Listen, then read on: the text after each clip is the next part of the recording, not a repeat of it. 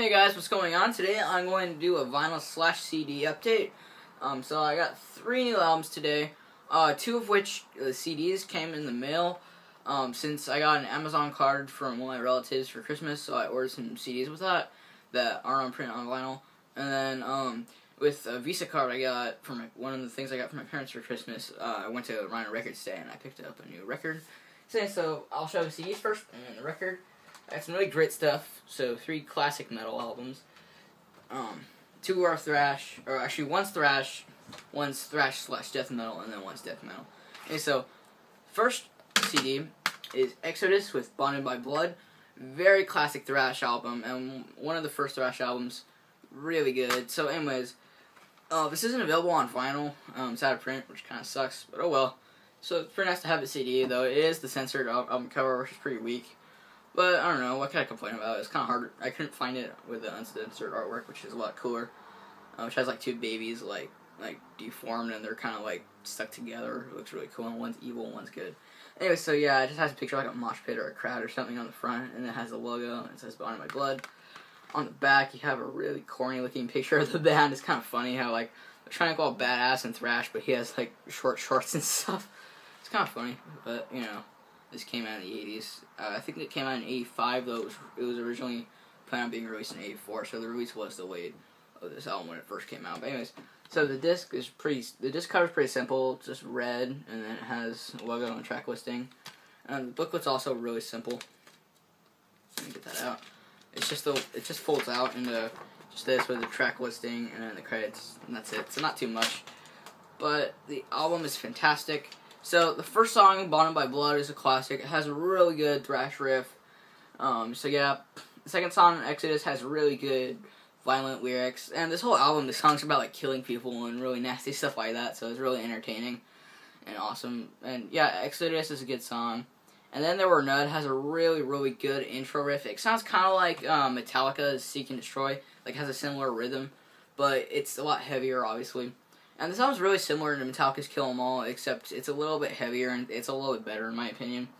And so, yeah, and then There Were None is one of the best songs on here. A Lesson in Violence is definitely my favorite song on here. It has these really disgusting lyrics that are really awesome.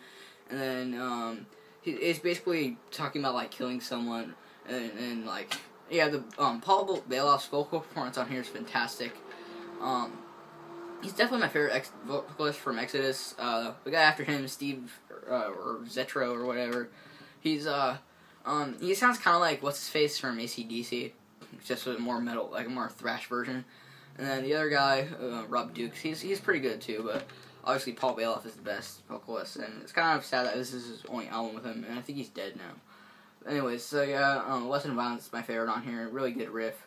Metal Command is alright, kind of corny lyrics, you know, like songs about where metal bands sing about metal, like this song. And they have, of course, if a song has metal in the title, it's obviously gonna be a little corny, but it's still a good song.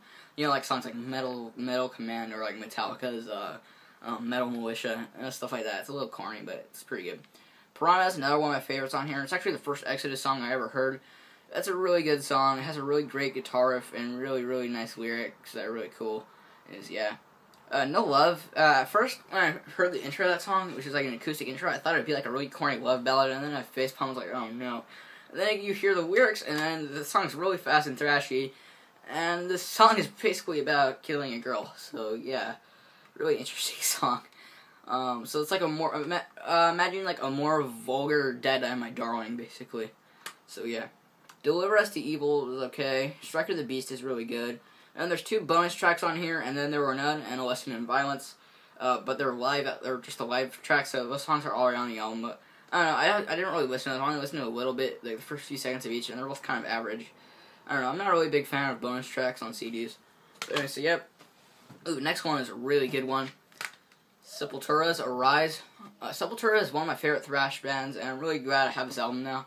I've listened to them on the internet for a while now, a couple months. Anyways, really great. So, this is a thrash / death metal album, really good. And if you listen to punk or hardcore and you want to get into metal, this is a good place to start because it has a really good punk sensibility, I guess. But it's also very, very heavy. Anyway, so the album cover is really cool. I have no idea what the heck that thing is, but it looks really cool. And yeah, and then on the back you have a picture of the band. They look kind of funny in the picture, whatever.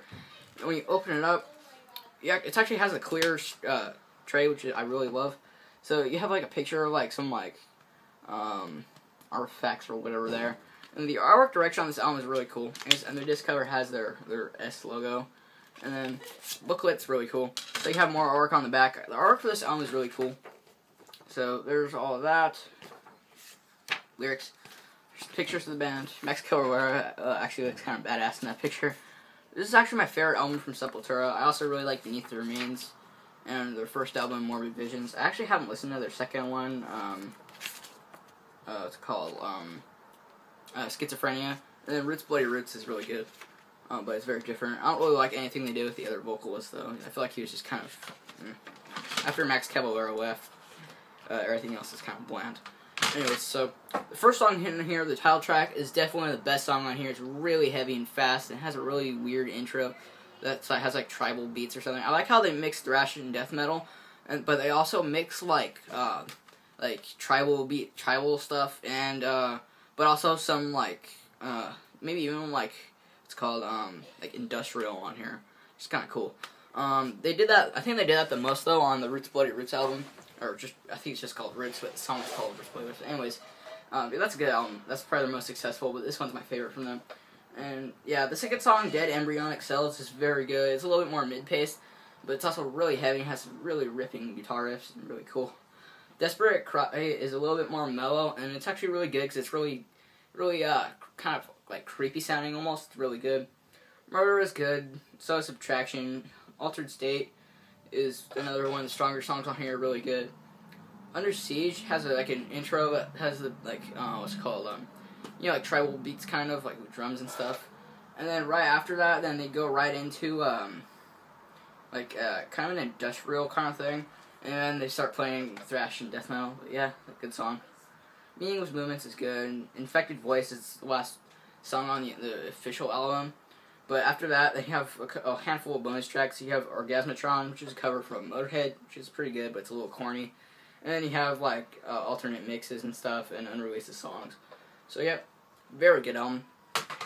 Alright, so the record I got running records today is Death, Scream, Bloody Gore. This is a fantastic album. First death metal album and first death album. So, yeah, I got Leprosy earlier this month, and I also wanted to get this one. So, I'm glad to have this now. So, the album cover, really awesome. I love the artwork on their first 3 albums by the guy who, I forgot his name, but he also did the album cover from Peace Sells from Megadeth. And I think he did Rest in Peace as well. And he also has done some album covers for bands like Municipal Waste. Anyway, so yeah, you have a foil over the logo and the album title, which is really cool. So yeah, really nice album cover. And you have a rough draft on the back, like with my Leprosy record track listing. Pretty much the same layout. So the insert folds out. You got pictures, lyrics and writing and all that. And then you have more lyrics and pictures. So yep, nice insert. White dust sheet. Some black. Anyways, there's the other one. So yeah, really nice artwork. Alright, so this is definitely a very solid album. The remix is really good. My little sister's screaming in the background. Sorry if you hear that. Anyways, so many good songs on here. The first song on here, Infernal Death, is probably my second favorite on here. Really nice intro with Chuck Schuldiner screaming "Die," and then you have a really good guitar riff and all that. Zombie Ritual is another very good song, really popular death song. It has a really kind of cool intro that's really different, especially for a death metal band. Denial of Life is okay. Sacrificial is one of my favorite songs on here. Really gory, nasty lyrics, and might be considered offensive actually. But yeah, really kind of eerie and creepy sound. Mutilation is good. A lot of people say it's homophobic, because he says, "I celebrate a faggot's death, human disgrace." Honestly, I don't think he's being homophobic. I think it's like the same story with Descendants, I'm Not a Loser. How it's like, these are different times, and he was just using that word as an insult. I don't know, because I don't think Chuck Schuldiner was a homophobic person. Just, it's like, because he's a really, I don't know, if you know who Chuck Schuldiner was, and he was a really, like, obviously I didn't know him, but for my research, he was a pretty, like, peaceful person. He was basically a hippie. I don't think that it was really homophobic. Regurgitated Guts is cool, really gory lyrics. Baptized in Blood is my favorite song in here. It's actually the first death song I ever heard. And it's, I heard that and then I listened to Symbolic. But anyways, fantastic song. Really nice screams from Chuck Schuldiner. So yep, Torn to Pieces is good. Evil Dead has a really nice intro that sounds really different from everything else on here. The title track is good. He has a really nice chorus where he says "Scream Bloody Gore," obviously. Beyond the Unholy Grave is good, and Land of No Return is also really good. Pretty short, but yep. So yep, it's a pretty good length for the album too. It's not too long, but it's not too short. It's like around half an hour long, and it's really good, really heavy. It's pretty much a thrash album, but what makes it a death metal album is the vocals. Obviously, a lot of people say this is the first death metal album, and I have to agree. A lot of people say Possessed Seven Churches was, but that, in my opinion, that was more of just a really heavy thrash album. But yeah, this is definitely the first death metal album. If you want to get into death, this is a good place to start. This or Symbolic are really good places to start. These are actually the first two death albums I heard. Actually, I couldn't decide if I should have gotten this or Symbolic, because the three albums that they had at Rhino Records were this one, and Leprosy, which I already have, and Symbolic, which is another one of my favorites from them. So overall, I hope you enjoyed this video. Definitely check out all these albums if you want some good metal. So, hope you enjoyed. Don't forget to like, comment, and subscribe, and I'll see you guys next time. Bye.